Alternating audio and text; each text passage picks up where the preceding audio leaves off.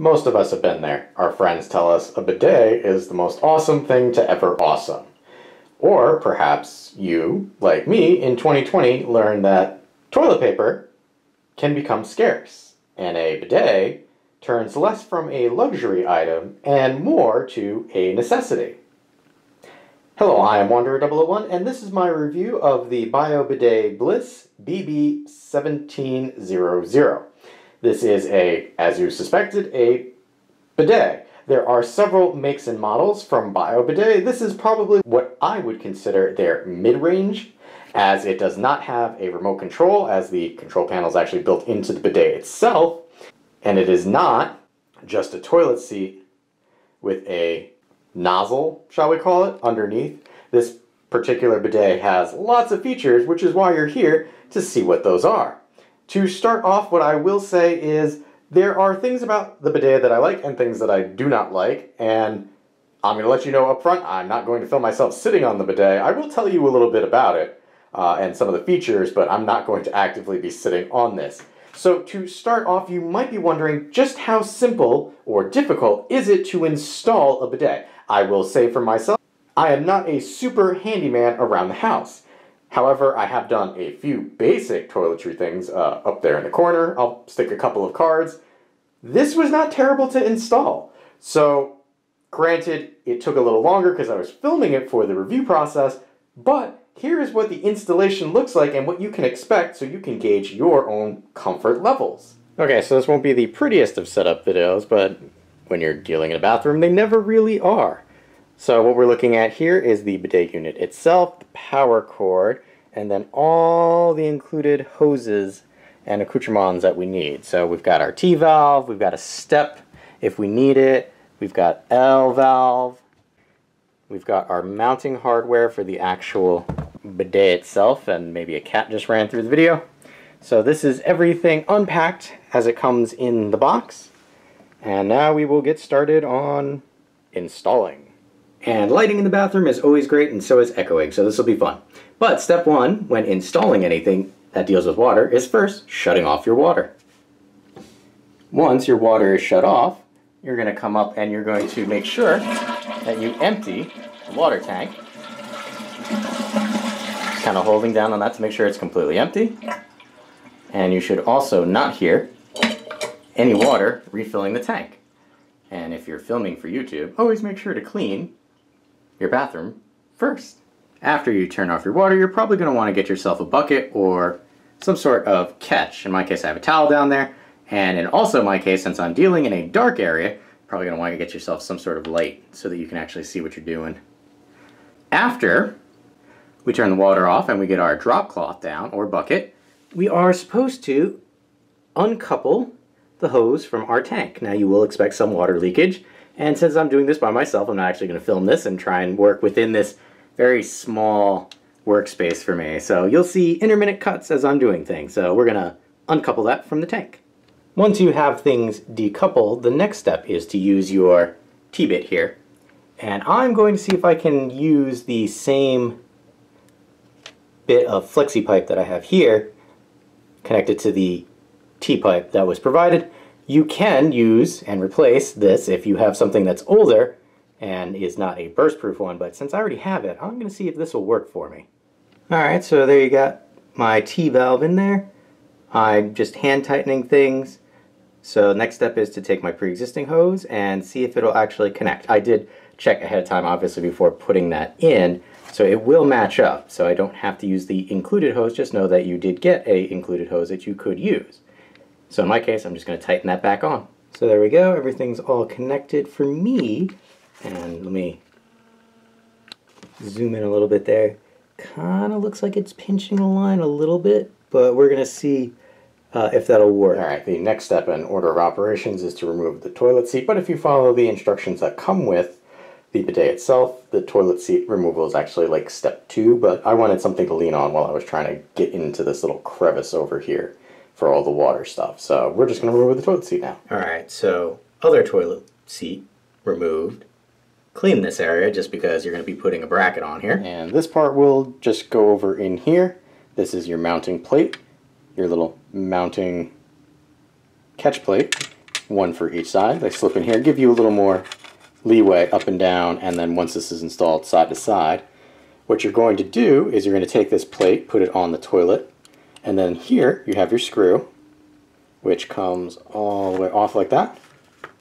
This is going to sit on top, and then your pieces here will go under your toilet. So where you kind of unscrew things from underneath the toilet seat, these sit underneath and then screw into this, which is in here. And the only reason I'm doing it here is because, well, like I said, it's really tricky to film this and do it in a small toilet location. This is just an example as to why they give you sliding and the ability to move things, so you will adjust this as needed for your particular toilet. So in my case, I just lightly have this one tamped down. I'll do this other one now, but you can kind of shift things, and I know that light is horrible, but you can shift the plate from left to right and then use these up and down to get your holes exactly where you need them. So you can see on my end, I'm going to have a little hangover of the plate on either side because this is an older toilet, but so the next step is actually to mount this to your toilet, after which it's to install this L bracket, but because this one does not come with a remote and it has the control panel on the left, mounted the L bracket first since I'm working in a very small space. Next step is to click into the bracket. So we're going to take our unit here and just kind of glide it in. If we can find where things are. So here's the tricky part. You got to make sure that you're lined up in this little corridor here, and then you'll hear it click once it hits this back plate. So we're just going to line everything up, and you'll know you did it right if you give it a little tug up and it's not moving. And then we're just going to shift it back until you hear that click. So part of the reason you don't mount the bracket really tight when you first start is I had to do a little fiddling, and you can't really tell here, but it's not quite even. That's because this weird shaped toilet from the 90s, I want to say. Once you kind of scooch it and you get the bowl looking like you want, and I'm not showing you the bowl because the bowl is horribly stained because the clear coat has been coming off, so I'm not going to show you that, but kind of aligning things there means for me the back is crooked. And here, again, like I said, it's really tight in there, which is why I did the L bracket. But next step is to take our supply line for the bidet itself and attach it to the T-valve that we did underneath, and then to the bidet itself. All right, it's a little tight in there, but T-valve set up, water supply to the L-valve for the bidet itself all situated. So the next step is to actually turn the water supply back on and make sure there's no leaks, because that would be really bad. So we're going to turn it on, see if there's any leaks. Now you do want to crank that on very slowly. Like I said, I don't really have room in here to film and show you, but water supply line has been turned back on. I can hear the toilet tank refilling. So we're just going to let that fill up, and we're going to check for leaks around all of our new points. And again, I know the lighting is horrible, but now the fun part for me. The power supply is on the right-hand side of the unit to keep everything away from the water. I get that. But for me, my electrical power is up here on the left-hand side, so I'm going to run something down here and wrap that electrical cord around the back, and then I'm probably going to mount something over there on the vanity. But for the time being, we're just going to take this, snake it around, and get my cord going. Okay, so we have things kind of pseudo plugged in. So we're going to take this and plug it in and see what we get.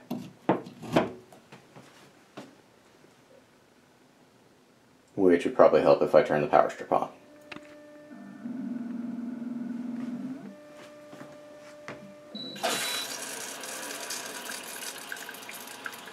Sounds like it's filling the tank. It's indicating that it has power.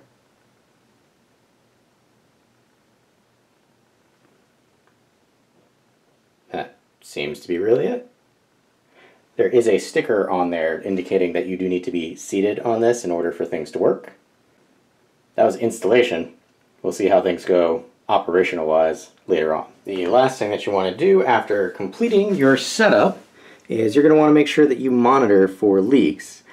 Quick and easy way to do this is just throw down some paper towels, see if there's any drippage to make sure that you're not leaking, or if you like tech home stuff, Roost Smart Water Sensor just place that underneath and make sure that it doesn't detect any water. Okay, so hopefully you found that helpful. We're gonna now kind of come in here, and lighting's not the best, sound's not the best, because, well, it's in a bathroom, so this isn't optimal filming conditions.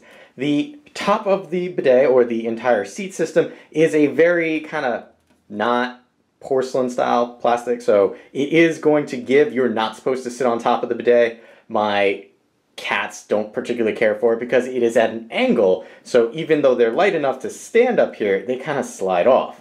That is something else that you'll have to get used to. The seat underneath itself is also angled, so if you're used to a perfectly flat toilet seat, there's going to be a little adjustment for you. So I do miss being able to sit on top of this, because this is kind of the room that we would give medication to my cat, because he can't run away. So can't do that anymore, have to use the lip of the shower over there. We're going to come around to the right-hand side here, because this is where your deodorizer vent is, as well as the electrical plug. You can see there, I have to use an extension cord to get it, because I do not have a power source down there. I will state that the power consumption from this is a bit more than we expected, in that just idling in power saver mode, it uses 1.1 watts. Once we start getting into some of those features over here on the left, it uses a lot more power. So I will say this right now, if you have this on a shared circuit, you may need to get a designated circuit, because for me, while this works right now, in the summertime, this will share a circuit with an air conditioner, and I have a feeling that that will blow the fuse. So we don't necessarily want to do that, but just know it's a data point for you going forward. Zooming in, you can see I have three, well, you can kind of see I have three lights there. I have deodorizer, energy saver, and the power indicator. Power indicator will always be on, Energy saver, if you choose to use that, that'll turn on, and deodorizer. Energy saver is why this is only using 1.1 watt of power while in standby mode, meaning nobody's actually on it. Back here there is the hot water tank, so this is why it kind of sits out as far as it does. We're gonna open up the lid here, kind of give you an idea of what you're looking at. So we're gonna zoom in, and area in question. On the left you have the actual place where the water nozzle comes out, and over here this is your drying apparatus. So this is where your heated vent will be. Over here, this is a tank release, so you can empty the tank. You can hear the water came back in. If you're going to be away from your house for any length of time, they do recommend that you empty the tank. You'll have to turn off the water valve to the toilet and then empty the tank. The toilet seat is a slow close toilet seat, which is great for this, but if you have multiple toilets in your house and the other one is not a slow close, you'll forget. One of the other things with the Bio Bidet, which is nice, we'll come over here, with the toilet seat closed, you might have small children or pets who will walk along this. Well, guess what? You don't have to worry about this accidentally triggering. This particular bidet requires skin contact in order for it to activate. And in fact, I'm trying to do this while the toilet's lid is down. It won't let me do that, so let me flip that up really quick, and then I'll put my hand on the toilet seat. There we go. It turned on. So now these actions will become functional. In fact, you might over here hear the deodorizer just kicked on. Now the deodorizer, because I'm the type of person who tests things, will stay on for about 25 minutes if you happen to be in a bathroom break that takes that long, and will last about 30 seconds after somebody gets off the toilet. So there you can see it has, since my hand has moved. The big thing with a bidet of any kind is actually the functionality that you get. We're going to try and see if I can demonstrate the functionality of the bidet for you. You've got posterior mode, which cleans itself as it comes out. You might notice flickering, and that's the power usage I was talking about. There you can see posterior mode kind of shooting up on me. I'm going to turn that off, and that's going to go back in and clean itself as it goes back in. You have feminine wash mode, which again cleans itself and then comes back out, and that uses the front nozzle. So there's a third nozzle in the back there for turbo mode, but in later models, it is actually called enema mode. We're going to stop that. And I don't think my plastic would hold up to that. And then right there, you have the fan. So we're going to click the dry fan, which I need to actually touch the seat in order for that to come on. There you can kind of see it's blowing the plastic, so you know it actually is working. And if I take my hand off, I'm no longer on the toilet. It turns itself off. So you can also do that by pressing the stop button. A lot of the other functionality that you have here all operate using these buttons here. So plus and minus and nozzle position. So this will allow you to adjust the nozzle position. The lights will indicate the position, as well as do you want warmer water. This is your water temperature gauge. So clicking this will cycle you through no hot water, kind of hot water, warm water, very hot water. And again, this is one of those features that is a nice thing to have because, well, in the wintertime, cold water, not the best. Likewise, with the heated seat, you could cycle through kind of warm, warm, very warm. And just like heated seats in a car, it's a luxury until you have it, and then you wonder how you lived without it. This is the nozzle manipulation mode. So what this will do is this will cycle the nozzle going forward and back. So instead of just coming out and staying in a singular location, it kind of gives you a cleaning motion. This is the auto mode, and what I can best describe that is a full wash and dry mode. It goes through itself. And then here you have your power saver, which I generally keep on because that's what keeps it at the 1.1 watt of power. Each little creature comfort option there will use up a little more of your power. Water temperature, that's gonna use 67.1 watts of power, and keeping it in power saver mode, what that will do is the tank back here will not stay as warm until you sit on it, and then it will really start heating the water in your tank. Heated seat, that's going to be 75.7 watts of power. Your deodorizer only uses 2.5, so that's not bad. The actual utilization of the wash is what really sucks the power. So when you turn on the main function of the bidet, that is going to use 930 watts of power. And the dry, at its lowest setting, is going to be 586. Now, again, for me, this was originally a luxury item. Like, all my friends got it and they're like, it's great, but I couldn't justify spending the amount of money that a bidet normally costs. But in the 2020 pandemic, this became a necessity rather than a luxury item. So I managed to pick this up on sale, and I'm not going to tell you the price.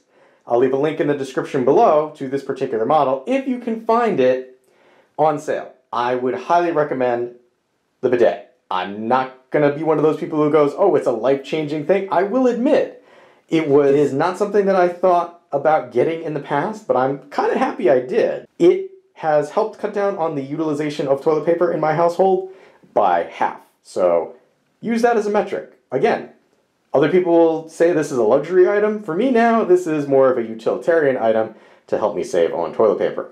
It can definitely be classified as a luxury item. So depending on which camp you fall into, the Bio Bidet BLISS BB 1700, well worth checking out if you can stomach the price. Now keep in mind, a lot of those extra features that I talked about over there, you won't find on other bidet models from other companies. That's what increases the price of this. If you can live without those luxury items, such as the drying fan, the heated seat, and the water actually being warm, then there are other options out there. There are also other bio bidets that are more expensive than this because they have remote controls and things like that. If you can live without those and don't mind having this on the side to control everything, which is waterproof, I will say, because it's sitting right next to my sink and it does get splashed on quite a bit. That's completely waterproof. You don't have to worry about it. Then the BioBidet BB 1700 here, well worth checking out. With that being said, I have been Wanderer001. If you have any questions or comments, please feel free to leave them in the area below. And as always, thanks for watching, even though this was definitely a weird one to review. Dripping out of the back there. That is because Yep, no. If you found this video helpful, consider giving it a like, as that will help other people find the video as well. If you like what I'm doing here, you can always help fuel the next review by buying me a coffee, link in the description below. Last but not least, if you want to be notified when I upload a new video, you know what to do.